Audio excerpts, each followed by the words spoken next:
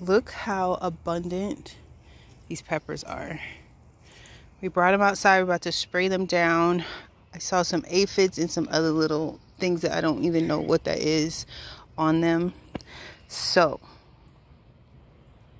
we're trying to figure this out, but there's definitely aphids and I'm so confused. And look at those. Look at that. Crazy when you spend the time to like do this from seed, and then you get it like an infestation like that. Oh my gosh. Out of nowhere.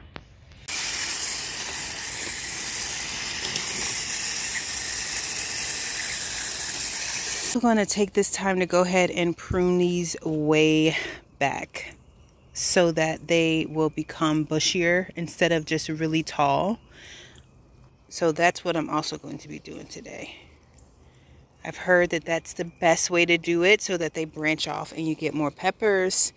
And so I'm going to be doing that today as well. Hey y'all, my name is Taquisha. This is our Freedom Song and I am so happy that you are here. Okay, so today we are finishing up our prep for our cut flower garden.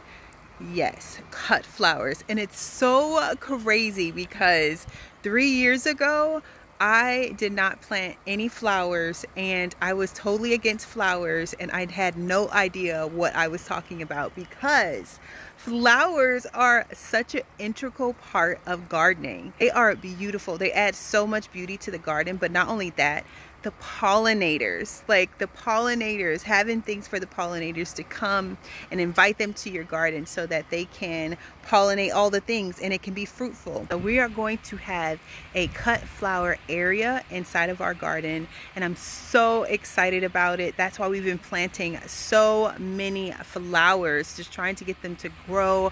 I really want to see such an abundance of flowers and I'm learning so much. It has been an experience, but I do see so much growth and I'm really excited about it.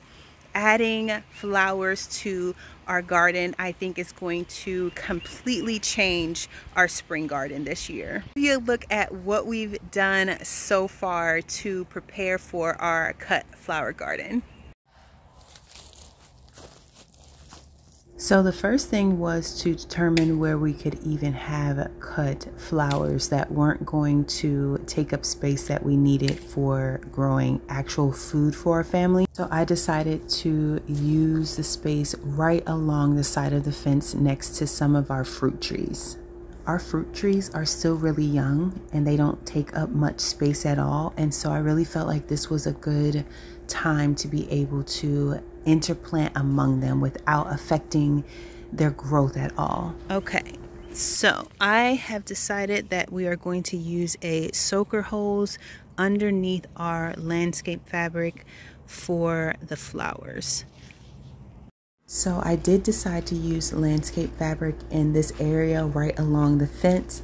I got a really great deal on landscape fabric. It was like $12 or $14 for a 50-foot roll. So I went ahead and went with this and I'm so excited because this is going to be really great for weed suppression. Okay, so I brought the landscape fabric out into our driveway. I'm using a chalk marker. So I don't know how great this is going to be once I actually start burning, but for me it helps. A visual helps me. And so what I'm doing is I am measuring from the end of the circle 9 inches from there. So I'm going 9 inches from here down and then drawing another circle. I'm sure there is more than one way to slice an orange. This is the way I'm slicing ours. So this is what I'm using to make the holes.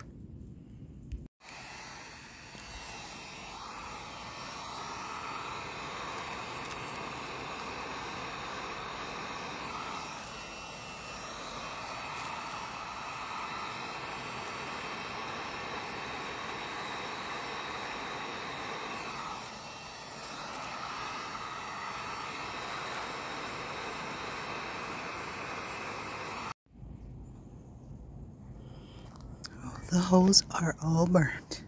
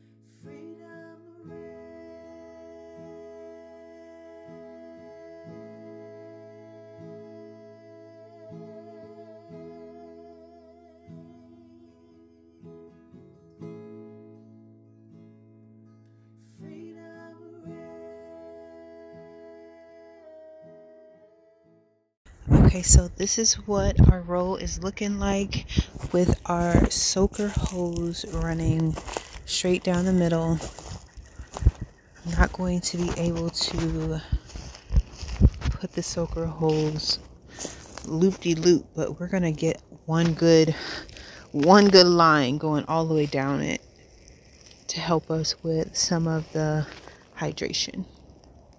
So this next area that I decided to cultivate, I would have to say I really actually surprised myself, because when I first started to really look at the space and see what it is that we were going to do over here, I had no idea. I had no idea that this was about to be the perfect place for dahlia tubers.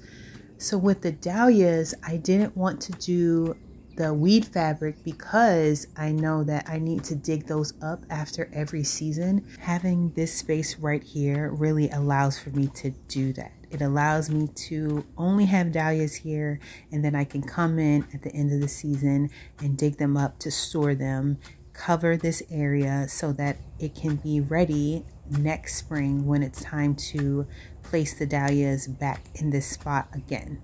This space also allows for the dahlias to grow because they actually multiply. And so the hope is that when we go to dig up tubers, that it's going to be more than what we planted originally.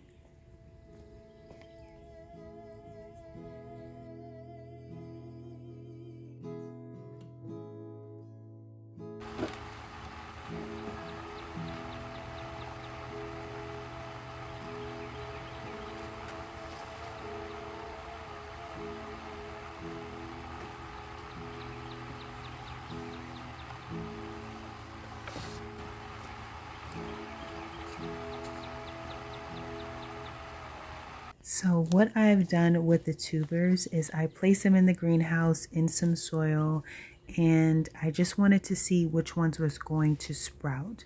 So anything that sprouted is what I'm going to be planting today.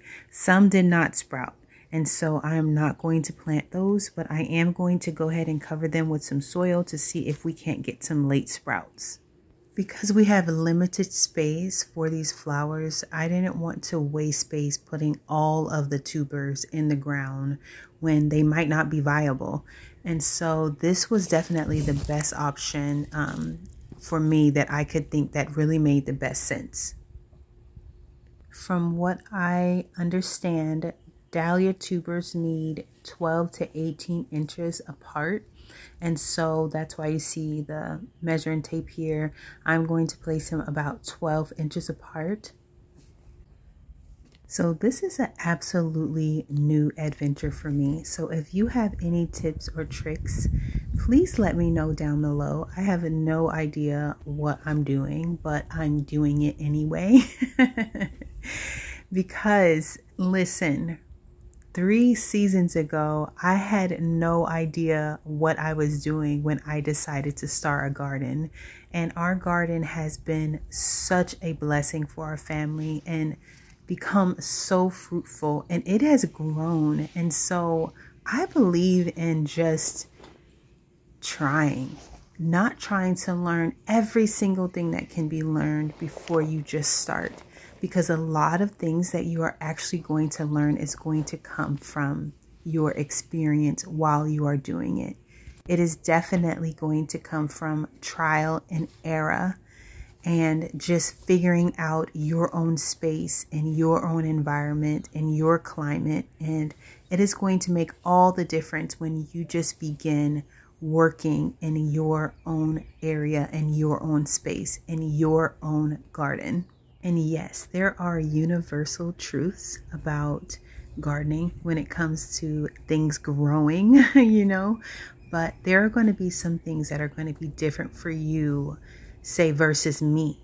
I am in South Carolina in Zone 8B, and there are some things that grow really, really well here, but there are also things that don't grow so well here because of our temperature and our climate, and those things are typical and it's normal. And so you won't really know until you get out there and put your hands to the plow and try it out for yourself. Try it and see how it works for you. One thing that I have learned for certain is that it ain't gonna grow itself. So if it ain't a perennial, it ain't about to grow itself. And I gotta get out here and I gotta do the work if I want to see the growth. And I get an amen, friends. There has not been one day since we started gardening a few years ago that I have regretted the work that I put into the garden. And it is adding up and it is turning into a space that more than I ever imagined. Not only am I learning so much about how to grow food, I'm actually finding my garden style. I think that that's a thing. I think finding a garden style is definitely a thing, because the more I do, the more I step back and just kind of observe. I know what I really love. I know what brings me joy. I know what I want when I look at a space, and that is developing, and that is all new since gardening.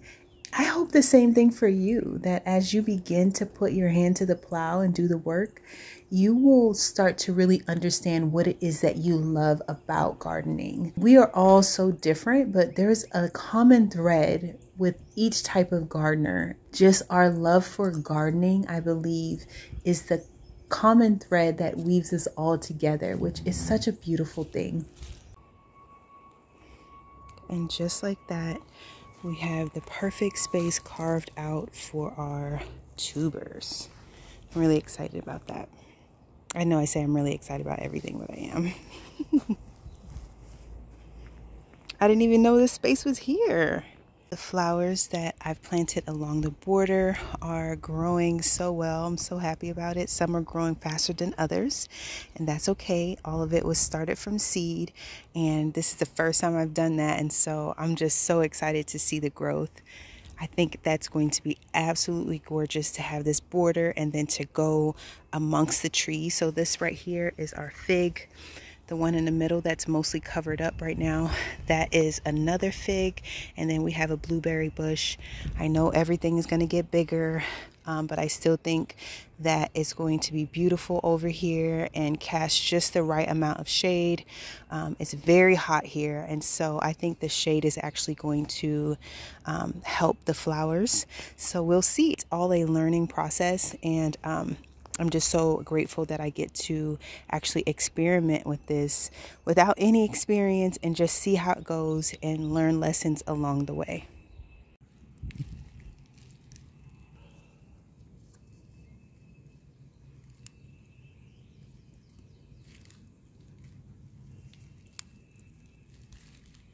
I heard that slugs really love tubers, so I picked up some of this slug O to put around the area where our tubers are going to be.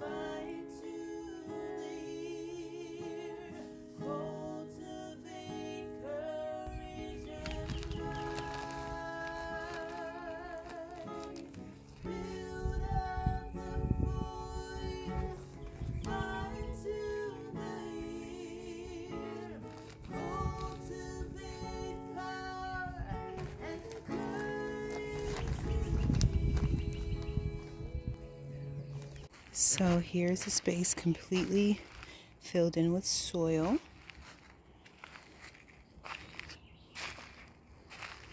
Oh my goodness, I believe this is going to be absolutely gorgeous. When all of these flowers are in bloom, this whole space is going to be breathtaking, I believe. At least my breath.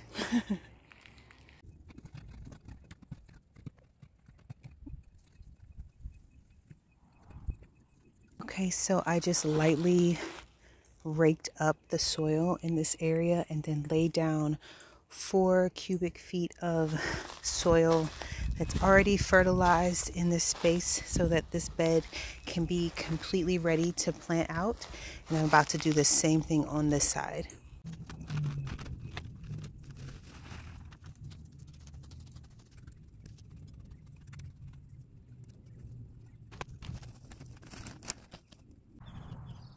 Both beds are watered, and I just want to show you our growth with our potatoes. They are looking so good. I am just so happy about seeing so much growth all over this bed. If you didn't see that video when we planted these potatoes, there are 40 potatoes in each one of these beds. So we have 2 beds with 40 potatoes. I cannot wait to see what our yield is going to be. And this is going to help me prepare as we move forward with learning about how much to plant for our family. But I'm really excited about seeing what 40 potatoes means or 80 potatoes means for our family. Like, is it going to, how long is that going to give us potatoes to eat? So we are going to learn that very, very quickly. Very soon we will know. Look how nice that looks. I just finished sweeping up the walkways, and it always makes me feel so nice when things are just like in its place and kind of swept up. It's hard with the pollen. The pollen, as well as the constant falling of these little bits right here.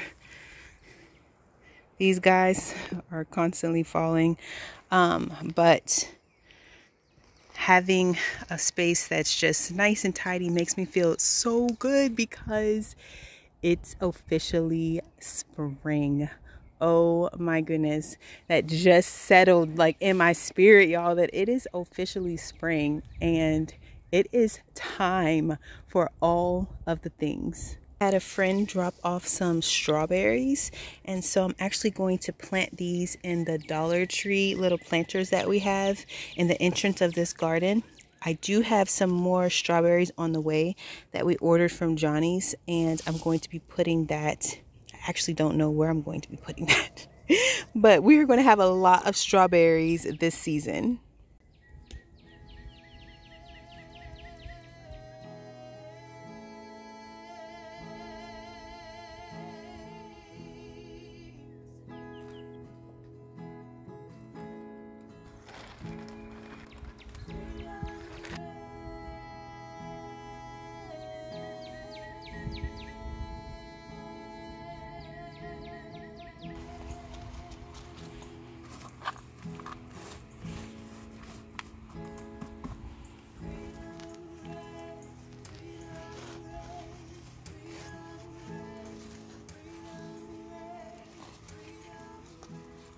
These are the bulbs that I'm going to be planting in front of the greenhouse. They have a mid to late summer bloom time, so these flowers can still bloom for as long as they want, and when it's time for them to die back, I will have some more flowers, some different flowers emerging. And so that's the hope. So I'm going to be planting these in the front of the greenhouse, and look at that color. I don't even know if it comes through really well through the lens, but that is going to be so gorgeous against this black greenhouse. I can just see it now. You can see these were really inexpensive, so if they really give a great effect, that would be really good. For 15 bulbs, I paid about $7. We'll see. Another little baby carrot. I'm really trying to better my understanding of flowers so that we do have a continuous bloom of just flowers in our garden. And so I think this is definitely a good start by allowing these cool weather flowers to be in the pot, but then planting the warm weather flowers around it. And so this might just be what I need to be successful. I would love to hear the flowers rotations that you have in your garden. If you do plant flowers, how do you stay on top of making sure you are planting flowers for every season? This is so new to me, but I already know I'm going to be so addicted to trying to just make sure that we have flowers growing all the time.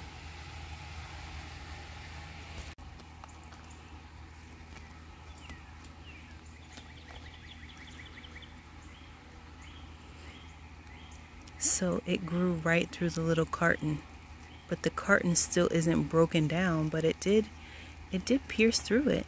So that's interesting. I went back and forth with planting carrots this spring, and I have landed on not planting carrots this spring. I think I'm gonna leave that for the fall.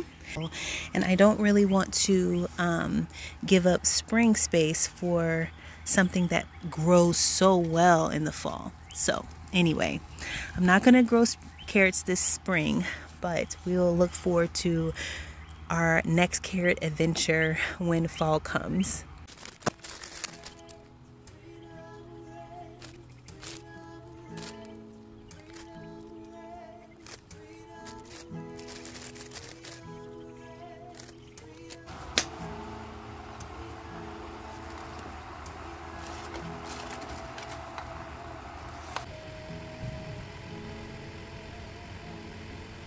It is past time to plant all of these little baby starts. So I'm gonna go ahead and put these in the ground too. All of these are flowers.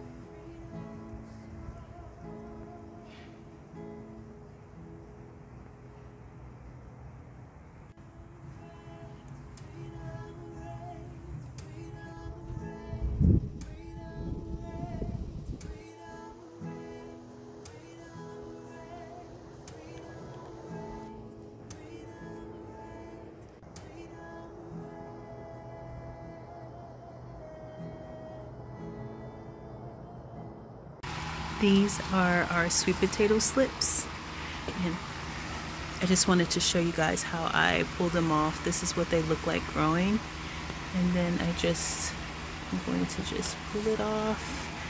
There's some little nubs on there. Let's see if it can, this is what it looks like. I'm just gonna stick it in some water. I believe this is the white Japanese sweet potato. I'm really excited about that. So I just wanted to show you what it looks like. So these has been sitting over here for about a week, and so they go from no roots to roots. And so I'm gonna add some more water in here.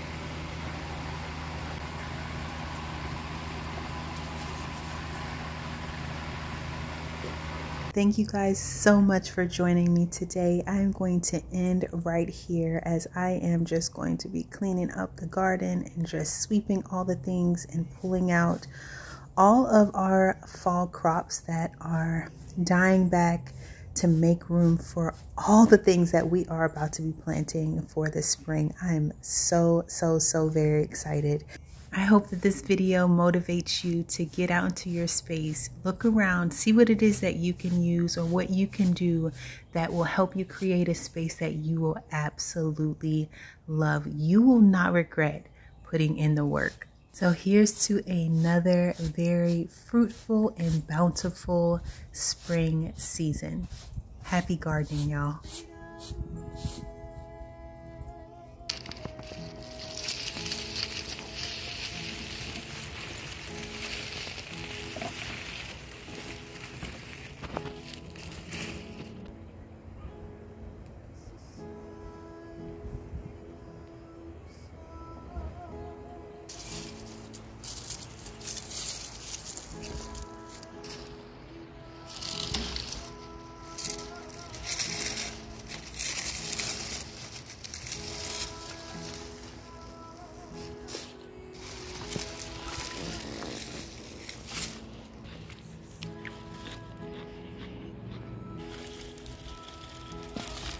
It's so incredible.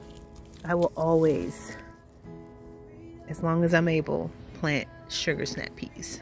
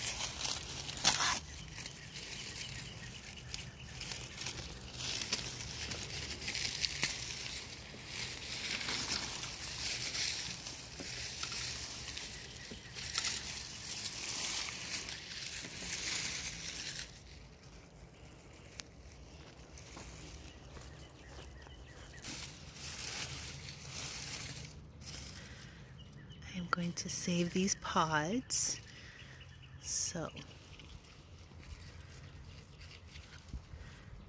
don't y'all worry.